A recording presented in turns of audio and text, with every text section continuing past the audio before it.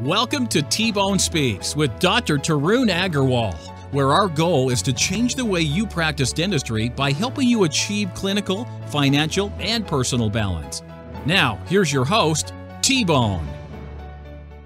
And welcome back to another episode of the T-Bone Speaks podcast. We are so excited for today's guest, and we're so excited that you are joining us again. So to our loyal listeners, we want to thank you very much. And just like cable companies, we want to give our new listeners more love than our loyal listeners. So we have all the specials and discounts are for the new listeners, and our loyal listeners get nothing but higher bills. So before we get into this week's guest, I want to turn it over to Meredith, and Meredith will talk to you about everything 3D. Hi, everyone. Before we get started with the podcast, I do have a review. So if you haven't left us a review, make sure you head over to Apple Podcasts or wherever you listen and leave us a 5-star review. So this one says, T-Bone highlights all aspects of dental business and more in the Can't Miss podcast. He brings his entertaining personality while offering insightful advice and information that is helpful to everyone who listens. How kind. That is so nice. Yeah. So I don't know how to do my Borat voice, but apparently he's coming back. I don't think so. He is coming back on Amazon Prime. Oh, okay. Yeah, man. Borat's coming. You must be really bored if you're going to watch that. I don't know who has that kind of time. Did you not watch This Is America from Sacha Baron Cohen last year, a couple of years ago? It's so good. I don't watch a lot of TV to keep up with your shows. I'm sorry. I think it's your job to keep up with what I do. I know, pretty much. Well, before we get started, I have an update on the 3D side of things. I just want to make sure everyone is aware and knows what's going on. We do have a live patient implant program. We provide patients for you to place implants. This is in Raleigh at our training center. And what is unique about our course is it's all taught a digital workflow. Yeah, absolutely. So this week, thank you, Meredith. Thank you for reading the review. Our dog has decided to join us. So you hear him. Yeah. And so if you do hear him, listen, the implant program is fantastic. It's taken us a few years to kind of get it going, but it's a big focus for me. I really enjoy it. And I think our guest wants to talk about live patient stuff too. So yeah, I have to add though, it's already taken off for 2021. So if you want to get in on that, so we're already almost full for the beginning of the year. That's good. I'm glad. Yeah. I'm glad. So our guest this week is Dr. Kris Aadland from... Well, I think you're from Portland, Oregon, but you're not. You're really from Vancouver, Washington. So, I've got the state wrong, the city wrong, the whole deal wrong, right? Geography. Not our strong suit. When I say Vancouver, Washington, no matter how many times I say Washington, everyone always assumes it's Canada. So I always they talk like this? Yes. No, I think that's more Midwest, right? Apparently accents also. We should go ahead and... Should we do that the whole show? Well, Kris, welcome back. Thank you. This is your second weekend here. Yeah, I'm excited. Yeah. Are you really excited? I actually am. I'm more excited for this weekend than the last time. I'm not going to lie. Holy smokes. You're here for 5 days this time. Yeah, looking forward to it. I'm attending CE with some of my best friends, which always makes CE so much more fun. And we get to do live patients, which I don't think there's any CE better than that. Talk to me about that real quick. Before we get into you and everything, talk to me about live patients. Yeah, obviously right now things are a little strange with COVID and we're doing a lot of webinars. It's so nice to just be in front of people again and working with people. But as far as education goes, you can do so much on benchtop, but when you're in your operatory, it's so different. And if you can go and you can learn with a live patient in an operatory setting, it makes you take that experience home and how you relate it. So the whole time we were in there and we were doing surgeries last time, we were doing extractions and grafting, and you warned me that you were going to push me, and I almost cried several times, but I made it out alive. No, it was actually really awesome. That makes me sound like a... Welcome to our life, every day, almost making us cry. No, it was amazing because there were mentors in there. There was security. I knew if something was going to happen and I was going to get into trouble, then I had help there. But someone looking over your shoulder, putting your hand on the instrument that was supposed to be there, and And then the best part for me, like I'm very passionate about giving back, and we got to give back to some pretty amazing patients. The patient that I saw, like I just wanted to take him home in my suitcase because I wanted to help him more. That would be illegal. Yeah. But Okay. You would also probably like to go. But where you're from, that's allowed. Yeah, totally. Whatever, bring them all in. We take them all. So you know, it's fun. You know, live patient education has always been super important for me. Not from a business side of things. Certainly, it's important there too. But it's really how I learned to do dentistry. I mean, certainly in dental school, it's all about the live patient stuff. Certainly, right. But even like if I go back to my first CE experiences, some of the most fruitful and most impactful ones were my live patient cosmetic ones I did at LVI with Bill Dickerson back in the early 2000s. And, you know, some of those live patient programs, and like I'm going to do the sinus one with Justin. I was supposed to go last weekend, but we had a class, so I couldn't go last weekend. So I'll try to go early next year, and because I want to expand my skills. And there's only so much you can do on typodonts. There's only so much you can do on pigs. But, you know, doing it on living and breathing patients is important, I think. And so I think, especially on procedures that you're uncomfortable with, you know, that's why I think it really, really shines. I agree. Yeah, it's so I think you're going to be trying to do some live patient education next year too. I'm sure looking into it. I'm very excited. Sure, looking into it. Why do you hide it? Just, I'm going to do it. I am going to do it, and I'm really excited to. Yeah, I'm excited for you. Thank you. I think you're going to do great at it. Thank you. I don't think you should hesitate to do it personally. So let's talk a little bit about Kris. Tell our listeners, who is Kris Aadland, and a little bit of background on you. Perfect. Well, I grew up right outside of Portland, Oregon, about 20 minutes north of that. Grew up in construction, so my background was running heavy equipment, and dentistry was super random. I lived with a hygienist who loved dentistry, and she said, "You'd make a good dentist," and I kind of gave her a weird look because I thought dentists were Is that kind of like when you told Meredith she had a great face for radio earlier? I did not tell her that. I told her she has an awesome radio voice. Like, I just want to sit and listen to her at night. What's wrong with my radio face? I'm pretty sure that's what you told her, just so you know. No, there's no mixing words here. Girls stick together. For sure. Yes, we do for sure. So guys, we stick together. I don't know about that. You're outnumbered on this one. Yeah. Can't wait. Yeah. Right, so you grew up running a backhoe. Yep, and got into dentistry. Yeah. Had no idea what a crown was really excited what a bridge was because that's what we built. And turned out it was something much smaller. But I fell in love with working with people. That was always my strong suit. So, you know, got in and got into the sciences, that was fine. But when I got to actually work with the patients and make a difference with my own hands, I fell in love with it. So engineering was my background. And when I graduated, I had an associateship, and he was kind of known as a cowboy, and he did his own surgeries, and he was into CEREC. CEREC we didn't have when I was going through school. So it was something very new, but when you got to work with your hands and you produced it and you had that ownership. What year did you graduate dental school? 2006. Okay. It was amazing. And as a young doctor at the time too, when patients saw me use the machine, this is back in the red cam days. So of course it's a little different than our prime scans now, but patients kind of gave you that instant authority. They were saying like, oh wow, I mean, if she can run the red cam especially, then you must know what you're doing. I think that's always the beauty of technology. You know, technology, whether it's as simple as an Apple Watch, as simple as a phone, or as simple as, you know, maybe even TVs, right? Like smart TVs or smart speakers.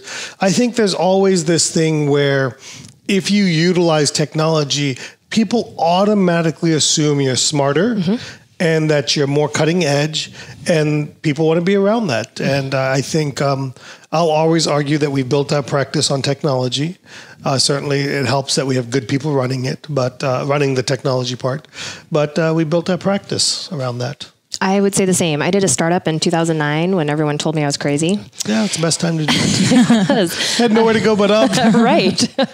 And I started with CEREC. I started with Galileo. So I was one of the first GPs to have a CBCT, and everyone just thought, oh, she's going to go bankrupt here in a second. Yeah. But we saw emergencies. We did same day procedures and took care of people. And that's what got recognized and expanded. And I've been growing ever since, which has been a fun journey. You have 2 offices now? I do. I have 2 offices. You're supposed to tell us a little bit about yourself. You know, all the dentists dentists want to hear the dentist stuff, just so you know, okay?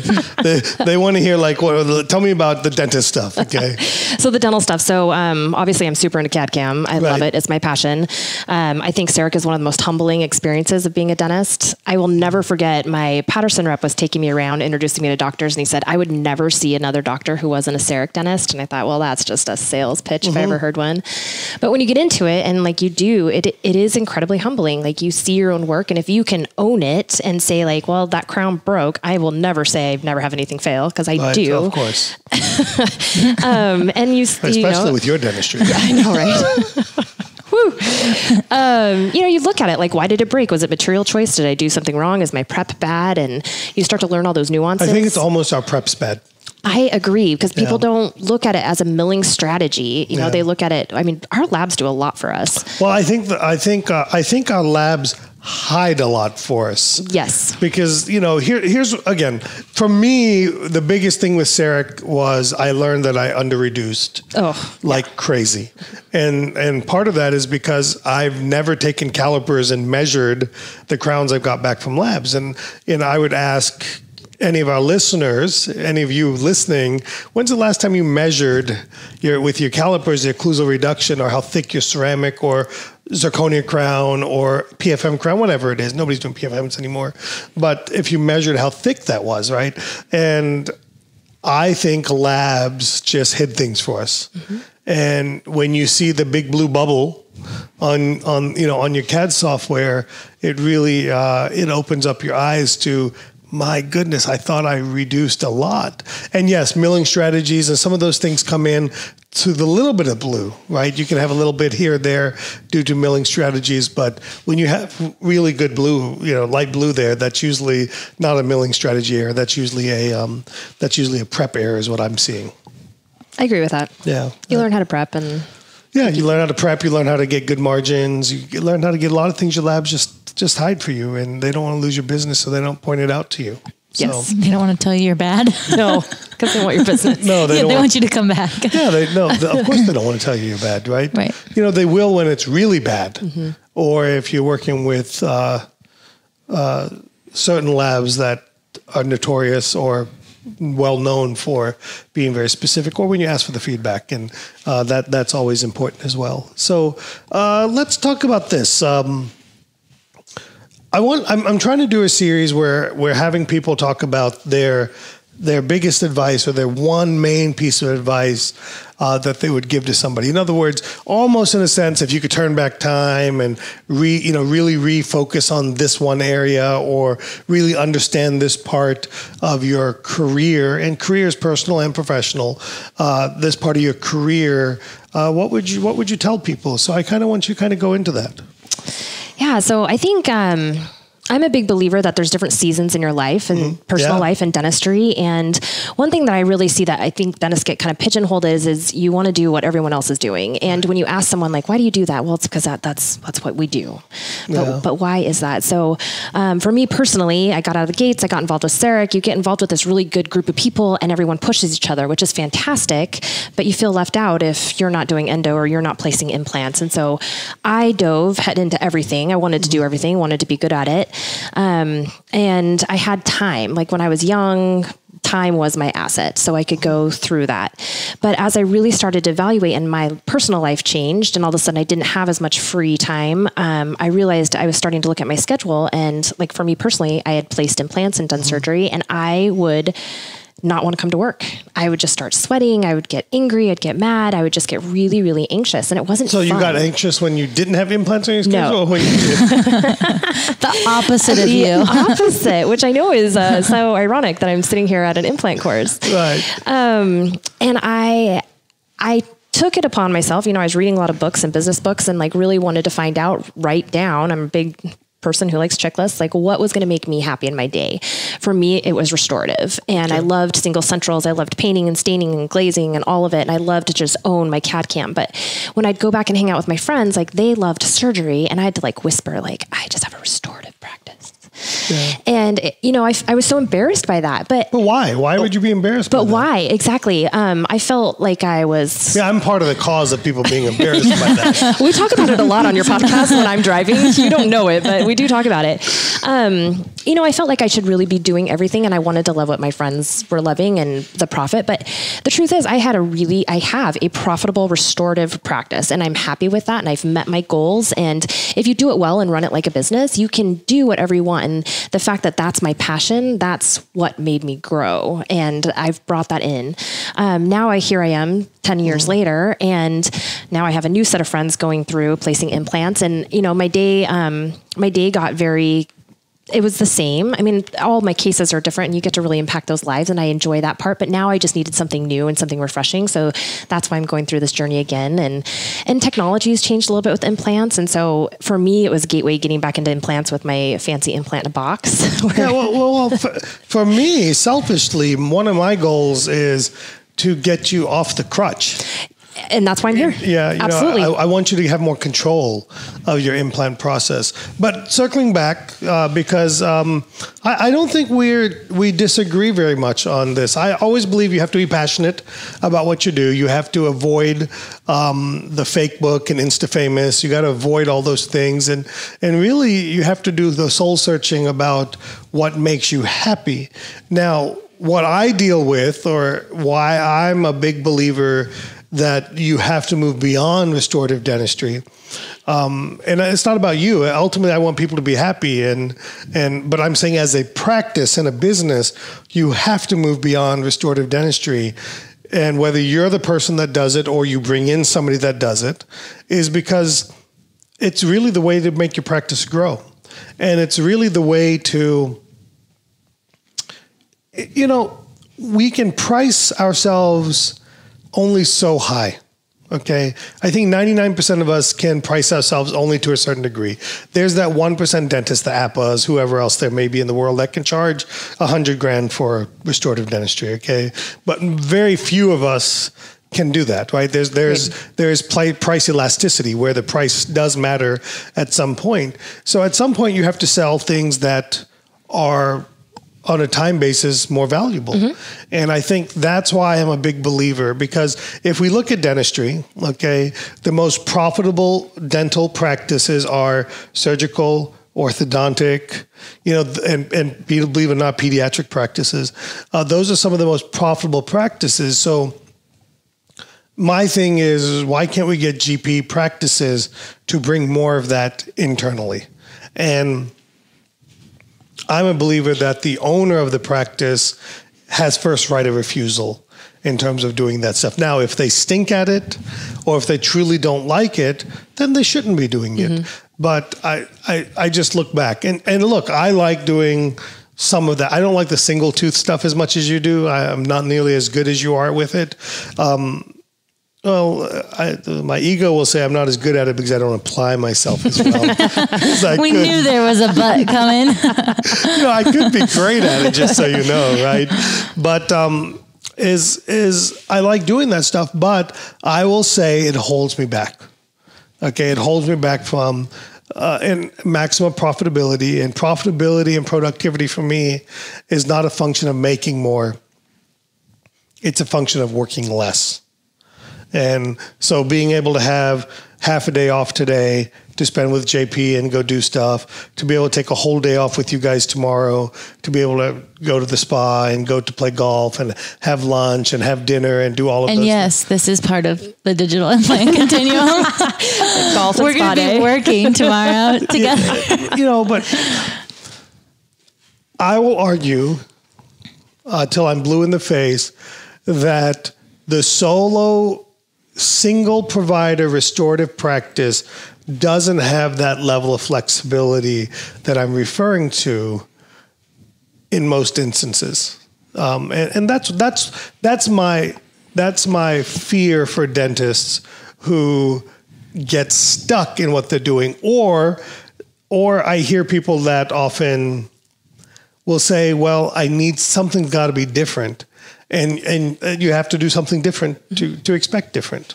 And if you want to grow, you absolutely have to do something different. Yeah. I don't disagree with anything that you're saying. I don't want people to feel bad if for me, I wanted to faint at surgery. Like now I'm having more fun, right, and I'm enjoying it. I think I made reference earlier, like the last class when we were doing extractions and grafting, I was much more terrified of that than dropping screws. Yeah.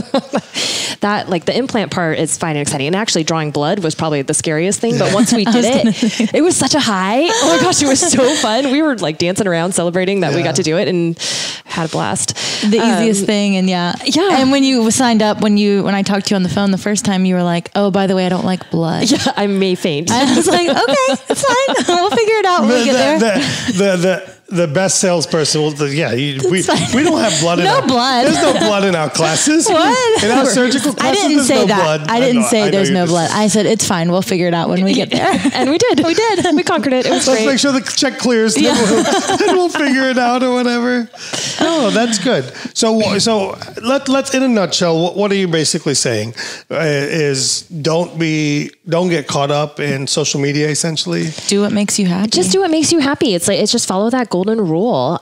Take ownership for what you do and live it and love it, and then be adaptable. So for me, I had my growth in my restorative practice. I did it for 10 years. I had a great average growth rate, and then I hit a plateau. Yeah. And so, okay, now it's time to do something more. Now what is that? So then it was getting back into implants, and I am excited at this point to be doing that again. Yeah, and the plateau is where I like to start pushing people. And see, part of it is the plateau occurs for multiple reasons. Some of the plateau occurs because you've literally mastered what you're doing and there isn't the market, or there isn't more that you can add on. But for some, the plateau occurs because they literally are stuck in basic restorative land. Mm-hmm. And again, I will always say this is, as a traditional restorative dentist, you can make a phenomenal living. Mm-hmm. Okay? I have 2 associates, and they are restorative, and they kill it. Right, and they make a great living, right? But they also know their limitations. They know what makes them happy. And for them, and I'm not trying to say this any disparagingly, for them, dentistry is probably a means to an end. Well, and in their phases of their lives, they both have little kids, and they want to come to work and they want to go home, and that's awesome. And I know in a few years, I want to help them do whatever they want to do, whether if they want to go into ownership, if they want to just do what they're doing now. I'm not there to judge. I'm purely there to help, and I appreciate working with them every day. So, but I don't want them to feel bad about that. Absolutely. No, we got to have some cooks in the kitchen, right? Absolutely, we can't have all chiefs. We can't all have chefs. Right. That's the surefire way to have things not work. Correct. Well, thank you for bringing that up. Any more arguments you want to do with me? Because you made it sound like you wanted to argue with me. Wait, before we move on, I do have to say, Kris mentioned that she talks back. This is Kris's first time on the podcast, but it is not her first time conversating with us. She talks back to us in the car. Does anyone know? I need a poll. How many people talk back to us? You need a poll? A poll. A poll? In conversation. Sometimes I will, just shoot a text to actually talk, but it is really fun to have the discussion in my head. I always win. Yeah, of course. Me too. Yeah. As you saw today at dinner, I always win. Yeah. But I think one of my biggest, how do I say this? I have a few fears in life. Okay. My first fear is my fear of disappointment. Okay. I'm afraid of disappointing the ones I love the most. And not in any specific order, but kind of in order, would be my dad, my mom, my parents, okay, my wife, my kids, and then my team, okay, and then my friends. And so I have a big fear of disappointing people. So it really, that's always important to me. And so part of my other fear is a fear of doing things that nobody likes. Sometimes I wonder if people like the podcast, right? They love your podcast. No, well, the 5 people that listen love it, okay? But there's that innate fear, of course, that does this episode suck? Does it not suck? Or, so what are you talking? What gets you, what about, earlier you said, okay, I took it very offensively. Earlier you said the best part of the podcast is when Meredith reads the reviews. I'm like that's a brainless part of the podcast. It's just, I'm not He's saying. He's calling me blonde. No, I did not say that. Brainless I said it's literally, you're reading. Hey, it's hard through a cracked screen, okay? Whatever it is, you're reading. There's anybody can do that. It's not even about Meredith, but it's literally just reading what other people wrote. She meant she likes to hear what other people have to say about how fabulous it is. It gives her chills knowing that she's your friend. Absolutely. Oh my God. No, actually, yes, that too. I'm not going to argue with that. That is absolutely correct. But I loved how you did it, and it was a great segue into what we should all be doing in our practice. Like, why aren't we sharing our reviews more? Like, someone can go on Google and stuff, but like when you're saying it out loud and hearing it, or if you post that screenshot and put it on your Facebook or your Instagram, like that is really powerful to have other people read it that way who aren't searching for it. And I see that trend now more in the social media, but when you're actually talking about it, it's great. So here's a couple of tips for people. So I want you to stop your car right now in the middle of the road. I'm kidding. Pull over on the side of the road. People often wonder about what to put on social media, right? And what I want to tell people is one of the best things that you can put on social media is you can take your reviews from your Revenue Well, Smile Reminder, Lighthouse, whatever it is you're using, your Google reviews, your Yelp reviews, and you can make quote images from those things. And then you can, like for example, we have roughly 300 Google reviews. Is that the number? Like 300 Google reviews? More than 300. Can you just double check so I know? So when everyone else is Googling right now. I don't want everybody else to call me and say you only have 125 Google reviews. Dipshit. But I don't know, but I got a Google review at the office about a couple months ago, and I haven't worked there in a year. So 344. So that's 344 image quotes, right? That is a year's worth of social media content that moves the needle. 413 on Patient Connect. Right. So that's our Revenue Well site. Yeah. So that's 700 some reviews that we can literally turn into quote images. And we can recycle those. It's not like you have to use them once and done with it. People have to remember social media, the stuff you put on social media literally lives for anywhere from 60 seconds, depending on the type of social media you're using, to maybe 6 hours. And then it's gone. And that roughly 10 to 15% of your base will see them. So you should recycle those things. So I would take a Google review. I would turn it into a single quote image. I would take a Google review and turn it into a Word video. In other words, where it comes on and that way it's a video because algorithms pick that up better. And then I would take a review and I would do like what I have Meredith do. I would have a different team member read it, saying thank you to that person. And that way, so that one review just turned into 3 social media posts. And then we can take that and times that by 300 and some. And literally that's 3 years worth of social media posts that actually matter, not the stupid boomerangs that all of you guys do, me included, not the, stuff like that, because I think that, yes, that show's fun, but I think reviews, testimonials, I think those things really move the needle. Very few people will pick your practice because you did a cool boomerang. I don't know. I got some pretty cool ones of you yesterday. I don't think patients are coming in for that. Whatever. But people will choose your office because of your unsolicited reviews and and reviews are just another word for testimonial, by the way. So I love the soundbite part of it. That's something I haven't done before, but that's just have different team members, right? Yeah, that sounds and fantastic. Just literally take your phone and just say, hey, this is Dr. Kris. I want to thank Martha so much for her great Google review. Martha said this. Martha, I want you to know we love you. If you're looking for practices just like this, please call Aadland Dental. Yeah. And that's 3 years worth of content. And we got to stop worrying about what to make up. Agreed. That's so anyway, this podcast. You could make up reviews though if you don't have any. You could. I mean, you can have your mom leave them. Yeah. My son, most of the time he's pretty good, but sometimes not so much, that kind of thing. All right. Your poor mom, she'd be like, he cancels my appointments all the time. Probably. All right, let's move to our next segment of the podcast. Okay. In this segment, I want to talk about what's working in your practice. So what's working well in your practice right now, Kris?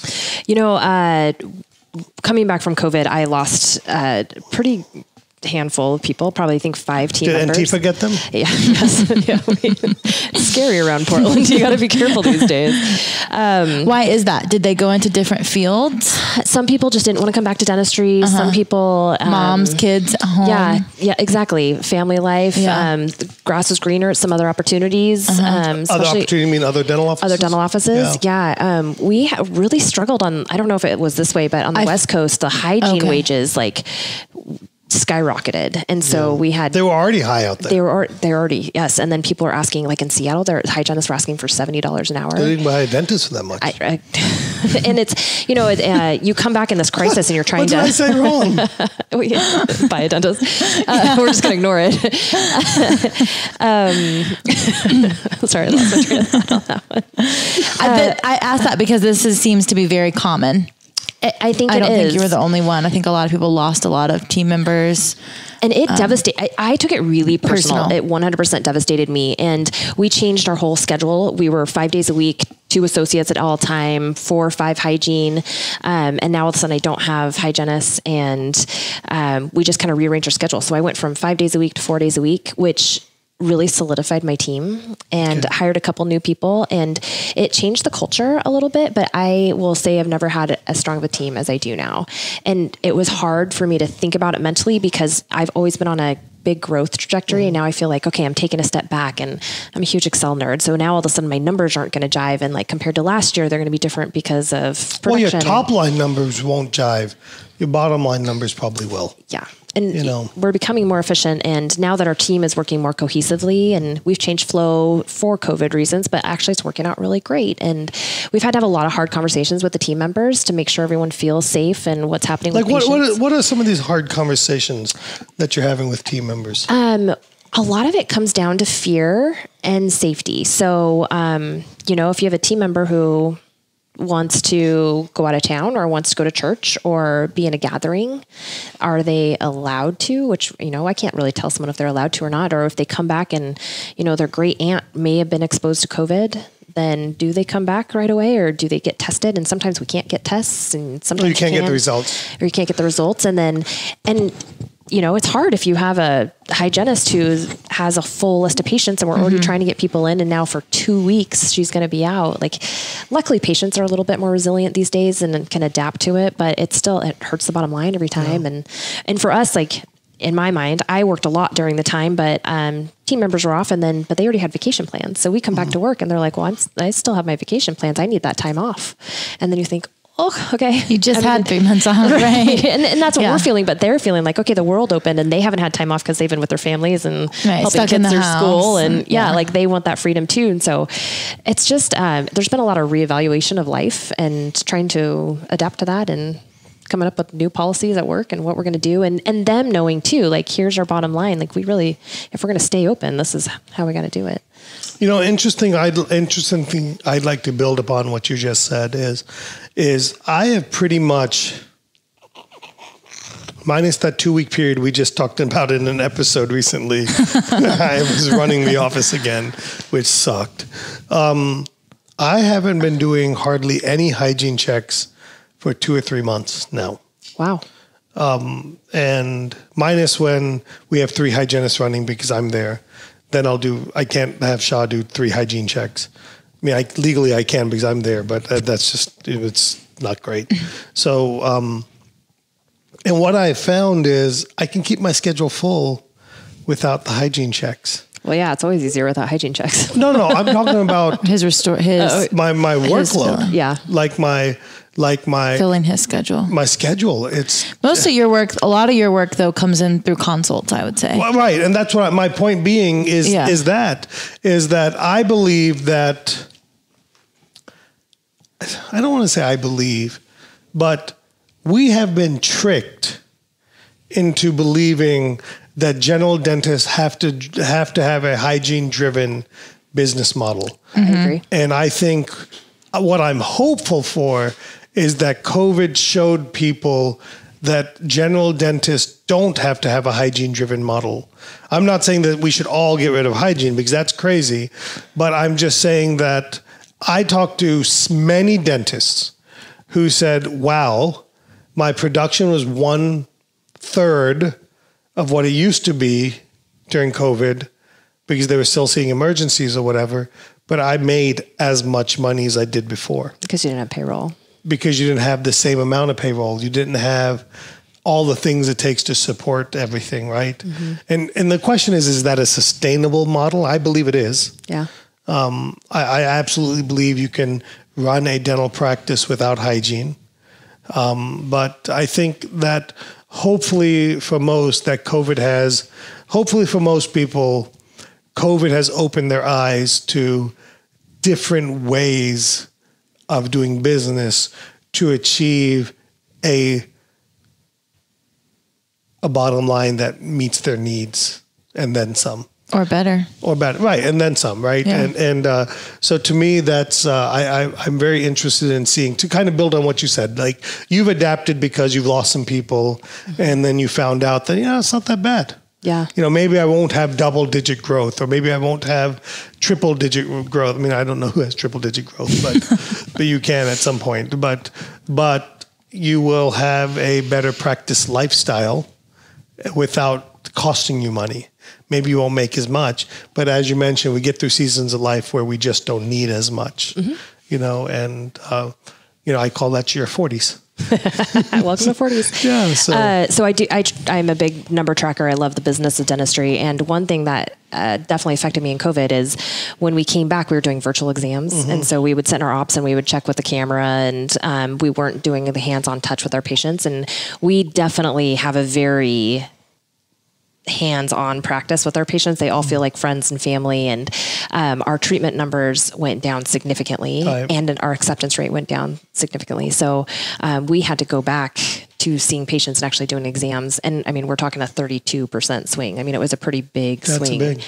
So it was interesting to watch that flow because we kind of thought no one would really want to see us. But at the end of the day, the patients, they were not walking out the door scheduled. Yeah. And we kept saying, we don't want people to stop at the door, like just keep going and we'll call you or we'll do text to pay. And we had all these super creative ways. But when we ran the numbers and looked at it, it didn't work for my practice. We're a high touch business. We are. And people coming back in, like they haven't had connection and people want connection right now. Yeah. Yeah. I think our patients, all the patients felt like that was a safe place. Of course. They knew that we ramped up PPE and just every way of doing things. We wore masks anyway. But it feels clean. Every way of doing things. Yeah. And those, things at the front desk really protect people. So they just felt safe. And I think they thought if they could go anywhere, that's where they could go. And they were like, well, if I'm going to catch it, it's going to be at the grocery store, not at the dental office. So. Yeah, I guess. Yeah. I just go about my business. I mean, I just, every day. All right. So along those same lines, we know what's working well for you. Mm-hmm. Where is Kris struggling? What's a struggle for you right now? Well, by the way, that's what people want to hear. I struggle all the time, every day. I'm very open about that. Just feel free to email me, call me, text me. So I had this vision, and this kind of will tie into goals, that I really wanted to buy smaller practices and take my knowledge and what I've done and work with new doctors, bring them into that practice and show them the business side, just because I don't see there's a lot of exposure necessarily to that in dentistry. The clinical side, kind of mentor them up, and then just, they can decide, do they want to practice or purchase or just be an associate? And I kind of had this plan and business model that I could do this. I enjoy that side and I enjoy mentoring and teaching. But it has kind of kicked me in the butt. Like, what about it?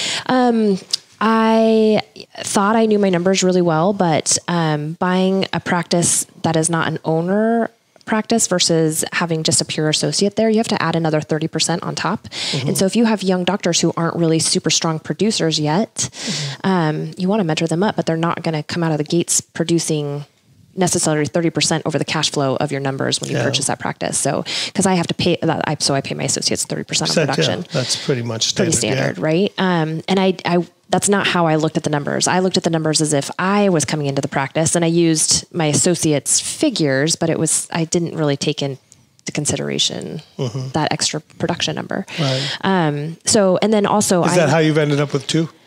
I have it, and she's growing and she's doing well with it. but it's taken a lot longer than I expected. Yeah. And I am definitely a lead by example, and I'm not in the office as much as I had this vision, like, oh, I'm going to be there once a week and help coach. And You still have to pay the bills and make your money in your place. Yeah. And it's easier for me to pay in my practice than it is to go over and work in that practice. Yeah. And so, it was definitely a learning experience. And I still love the idea. Like, I would have loved someone to take my hand and teach me how to do it. And I kind of had the opportunity. He had a second practice and I just got to go in and work it. But I want you to think about what you just said, Kris. Your personality wasn't going to stick around with somebody for very long. Tell me what that means. So like somebody, you would have loved to have somebody hold your hand. Oh, but how long would me you as have an stuck, associate. How long would you have stuck around? Like, I hold people's hands for a long time if you're my friend. No, but how long would you have stuck around? And I think scale is the problem for most of us. Okay, because, well, look, I've worked with some DSOs. I've struggled with my own scale things. And the first thing my wife and my parents told me, my dad told me when I tried to bring on associates, and associates is a level of scale, okay? Whether you're doing multiple practices or bringing an associate, it's scale. It's scaling. It's adding another person. And it's never as efficient as you, because you clearly get your vision. You clearly know that you can outwork others. You know, you clearly know what you got to do. And these other people, as good as they are, as bad as they are, they aren't as committed or as vested as you. And quite frankly, they're not as smart as you.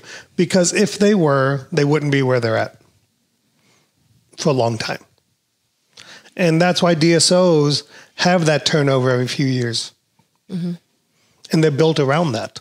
You know, they have figured out a way to deal with that turnover.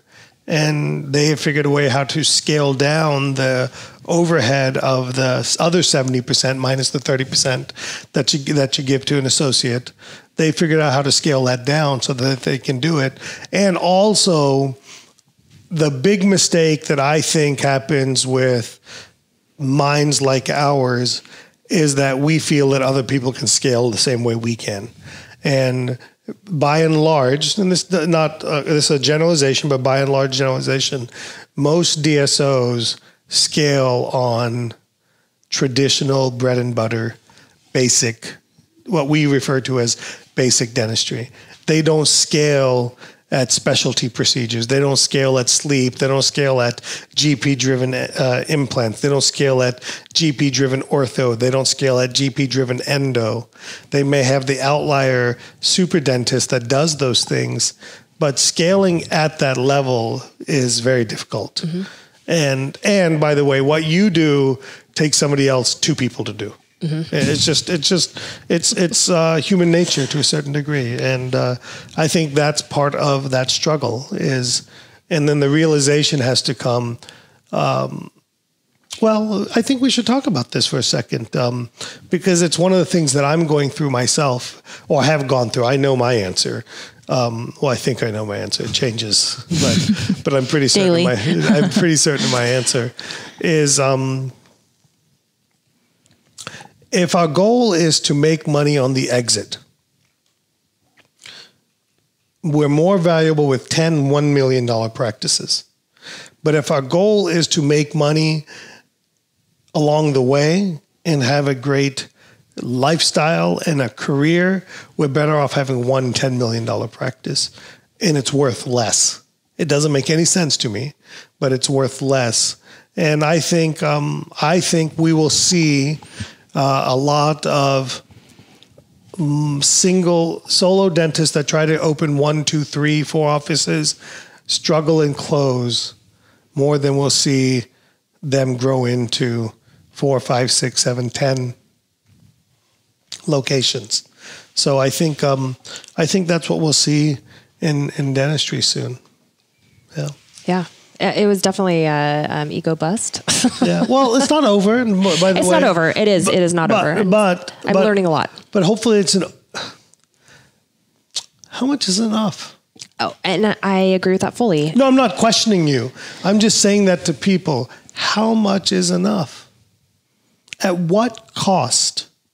And And look, and I told this to JP, I've told this to other friends, I've told this to myself. You cannot scale if you're going to continue to be at the chair. You just can't. Yeah. You know, if your love and passion is to be at the chair 4 days a week, you can't scale. I'm just telling you can't. There's not enough of you to go around. There's not. Yeah. You can't be everywhere. You can't. I mean, you can't. How are you going to mentor people if you're stuck smoking enamel? You know? I use a lot of water. Electric. There's no smoke. So, what's a 2 to 3 year goal for you? Where does Kris see herself in a few years? Yeah. So I'm at that fun season right now where I've been practicing for, 14 years. Yeah. I had very specific goals of where I wanted to be with my startup practice. And are you there? I hit the goals, and now I'm realigning my goals. Part of that is now, so I was definitely 4 or 5 day. I mean, I just worked until I needed to work. Like I worked until I needed to get it done, and that's been my asset. And I paid off my loans. I really wanted my loans paid off in a certain amount of time, which allows me a lot of freedom now. And so now my goal is I would like to work 3 days a week and then do other avenues. So, I love to teach and mentor. And are you down to 3 days a week? Not yet, but I hopefully 2021 is my year. Why 2021? Why not now? Because I like to start on a January 1st. I'm just better. so OCD like that. I don't know. And it's just something about this year of 2020. You should talk to my wife. No, because I do need a lot of psychiatric help. No. She made me take the month of October off. No, it didn't work. Well, look, Meredith. Let's go back to that. No, but let's look. I've worked less. I think you worked more. No, I didn't. So I love this because you always say, work smarter, not harder, but you are one of the hardest working people I know. And so I think it depends what you define work. Are you defining work being chair side? Chair side. Right. But you still work. You have a lot of... Like I believe my chair side work is holding me back from achieving my potential and my real calling. Okay. I firmly believe that. I believe that every minute I spend at the chair with patients, I'm disproving everything I try to teach people. When you see him on Saturday and Sunday, he is going to be a different person. Those will be our clinical days of their live implant patient program. And he's just a different person than he is in the office, at home, working, any other place he can be. It lights you up and feeds you. It does, because I'm feeding others. Mm-hmm. Yeah. And there's nothing better and teaching. That. And you get to get back. Sharing. Right. Yeah. Like that's all of it, right? And so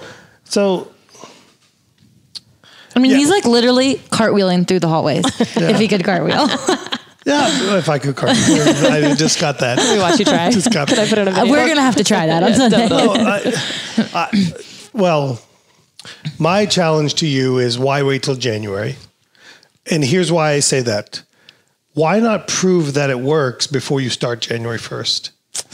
So, truth be told, I have a There we go. Here we go. Yeah. The end of the year's hard. The end of the year's hard, though, because that's a busy time. Yes. It is a busy time. I'll tell you why it's more important to do it, but keep going. I mean, if my associate who works with me, her name is Lena, she's amazing. If she's listening right now, she will tell you that I do work 3 days a week right now because of my travel schedule. So, so we are kind of testing it out. But I also know, I mean, I need to produce a little bit. And so I just have those goals and we'll see.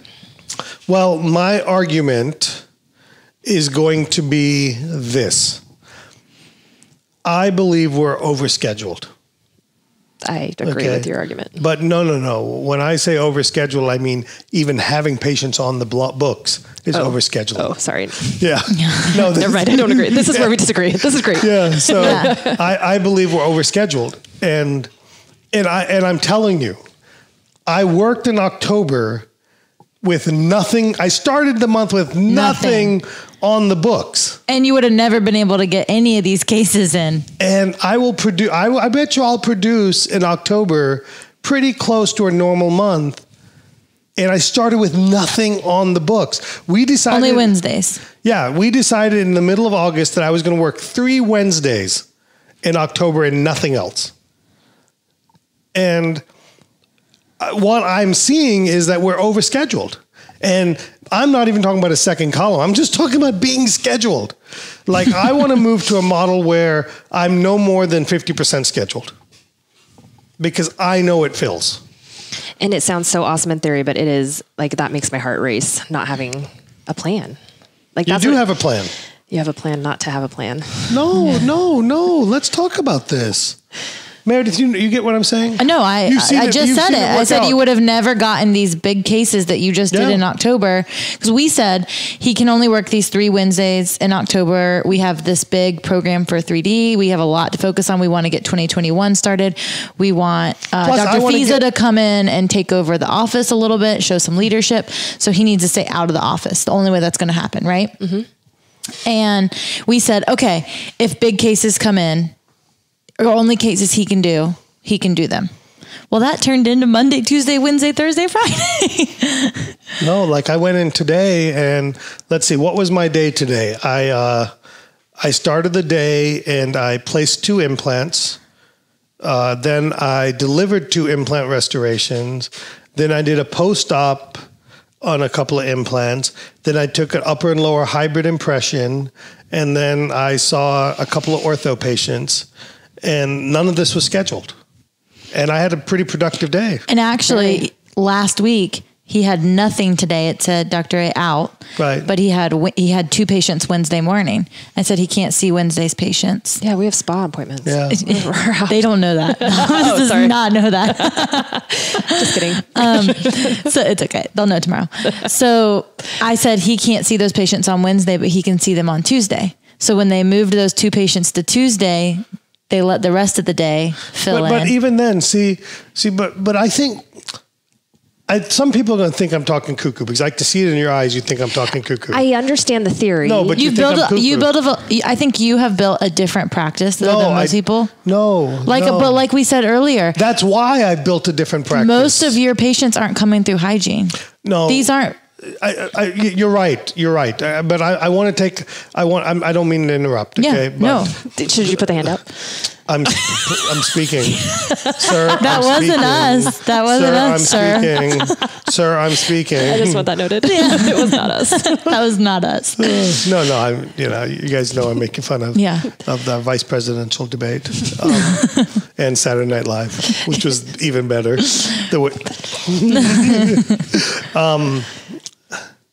You're right, Meredith. But those all the yeah buts and the excuses people give. Oh, he has a different practice, or he's able to do it. You've built a different practice. But I've done it because I've been willing to have that level of belief that, like, it's crazy. It's absolutely crazy that I've blocked my schedule and now more and more, I'm moving more and more. And look, that makes me happy for the time being. Okay. I'm moving more and more to a schedule where it's filling with only the things I want. Like literally nothing else. Now, in a normal week, let's say I was booked Monday and Tuesday like I should be, and now you're coming in town and I want to cancel my Wednesday patients. Where the hell am I putting them? Mm-hmm. Yeah, you got to book them out. You can't. You got to book them out, or you squeeze them in, or you work late, and it becomes a spiral that just drags your practice down. And so, one of the concepts I teach in our mastermind, that I teach in our coaching, I just try to teach my friends or people that I talk to is, or anyone that will listen. Anybody that will listen, pretty much. The squirrels. I'll have to go outside and talk to the squirrels. Is if you want to be successful. Now, this is predicated on not being a startup. This is predicated on being a mature practice. You have associate. With mature skill levels. I would not even associate. I don't think the associate matters in this situation. I think it's a great way to prove the need for an associate. But if you have a mature skill set, I believe you should not schedule any day more than 75% full. I think you should purposely leave open time and it'll fill, and not just let it fill, but be so sacred about what you put in that time spot. Like this lady I did 2 implants on today, I would have made her wait a month and a half. Yeah. But we got her in, right? Because we had that opening. Because we are, October turned out this way because I was bitching about something, and my wife said, why don't you just not work? And like you said, we've reached a financial, I don't like the word freedom. Freedom means you literally can do what you want, and we can't do that, okay? Correct. But we have flexibility. Like if you had to take a month off, you could take a month off, right? You know, we have flexibility to make financial decisions. And so we have the flexibility for me literally not to produce for the whole month of October, and I'm going to end up producing. And yes, probably more. possibly more. Well, if you count next Monday, I'm doing a double arch.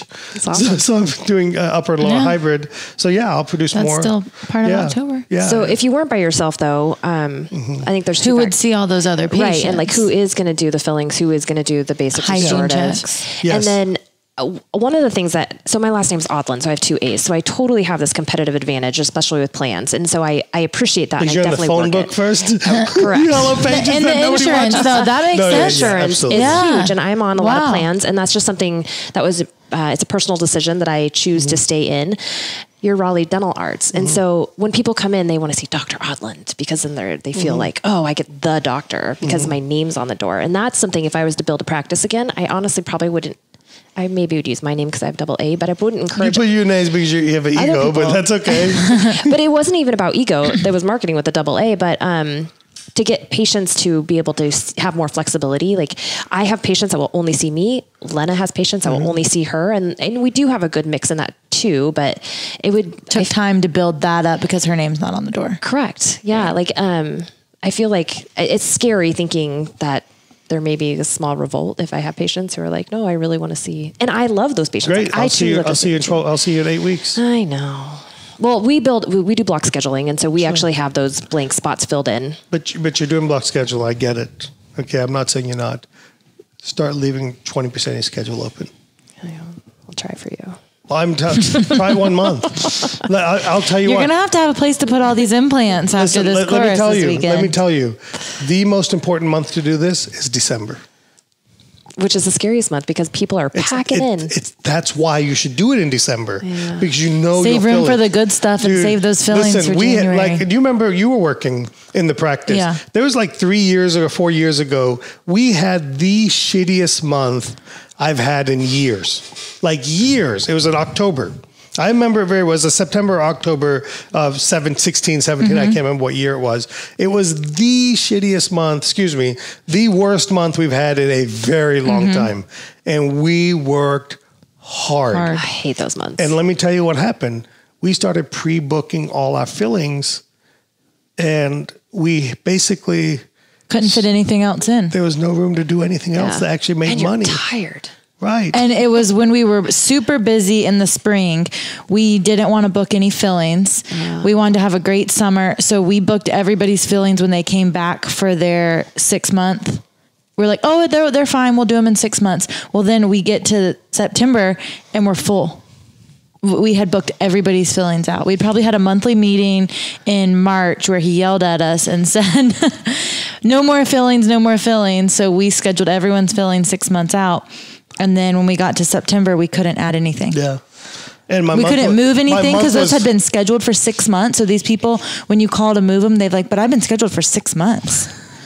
For a DO on 13. Right. Yeah. Well, I'm telling you, the month to do this, okay, the month to try this is December. All right. That's not very far away. Right.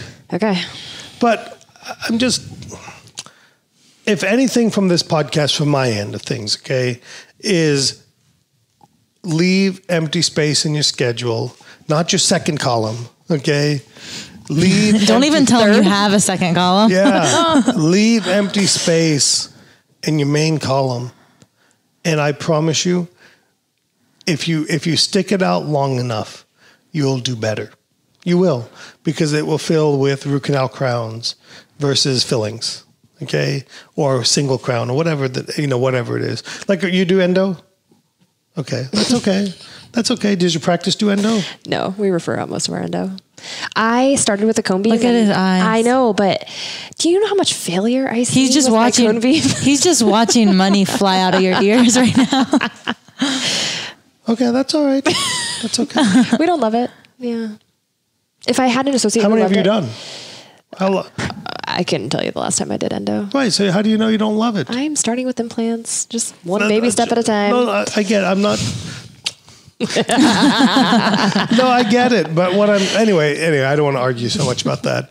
But anyway, what I would say is it takes me an extra 20 minutes to do a molar endo if I'm already doing the crown prep.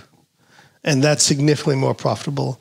And then the implants, and then it's absolutely amazing. I've done more cosmetic cases in the last 6 weeks than I did all of last year. That's awesome. Right. But I'm telling you, it all stems from being open and available. Especially cosmetics. When people want that, they want it now. They want it for their daughter's wedding. They want it before next month. I don't know.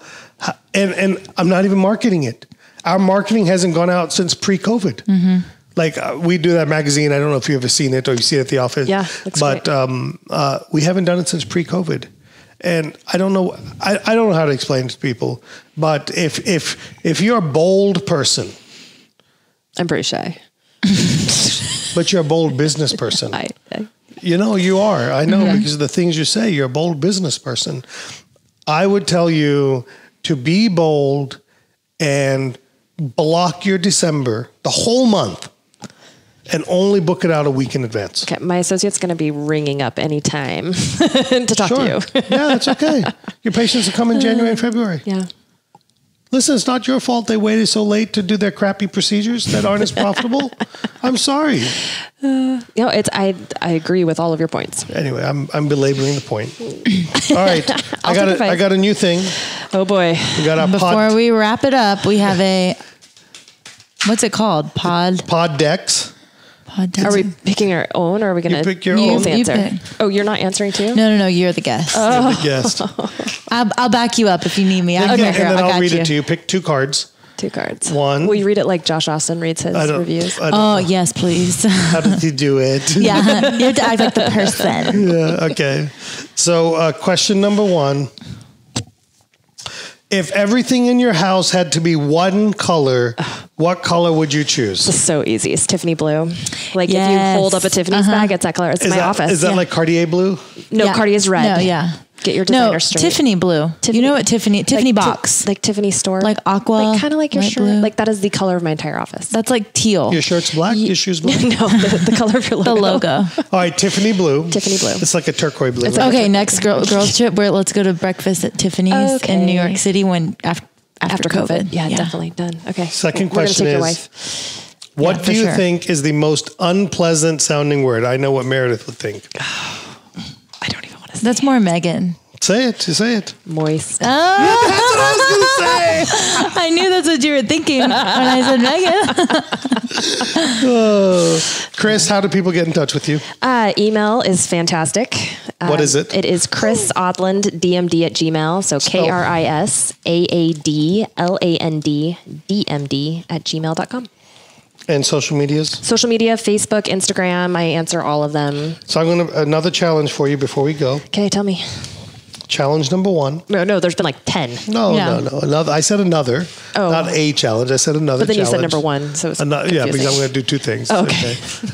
Is I want you to have your own CEREC course next year. Okay. On anterior aesthetics. Thank you. Yes. And I want you to have one on the West Coast and one on the East Coast. Okay. And I need you to make it happen. I need you to stop doubting, stop overthinking, and just do it. Your work is beautiful. Thank you. And we can give back to patients in need at the same time. That's always there. Yeah, that's the easy part. I think that's the easy part. Okay, that's the easy part. The hard part is putting yourself out there to fail. That's the hard part in all of this. Is like we're starting to see now in our own live patient programs. My initial fear was, will we be able to get the patients to support the classes? And I think we're starting to see that the patients aren't as big of an issue as I thought. Now it's a matter of, will we get the dentists to support the patients? And I think if we continue to do what we're doing, that'll become a non-issue as well. And so I think you got to put yourself out there. You have too much to give. And you've held yourself back and suppressed yourself enough. I really believe that. So thank you for that. All right. Appreciate it. Anything else, Meredith? No, that's it. You sure? Well, thank you guys for letting us rant and rave. And thank you, Kris, for coming on. Thank you. Thanks for being in Raleigh. Hey. So glad to have you. Poor girl. She's going to sleep in the 65-degree room tonight. We don't know how to turn the AC off. In our VIP 3D dentist experience with the bunk bed, Meredith's like, don't tell people. Not available. However, there is spots in the course available. You can reach out to me if you have any questions about the 3D dentist courses. It's Meredith at 3D-dentist.com. Thanks, everybody. Thank you. Thanks so much for listening to T-Bone Speaks with Dr. Tarun Agarwal. Remember to keep striving for excellence, and we'll catch you on the next episode.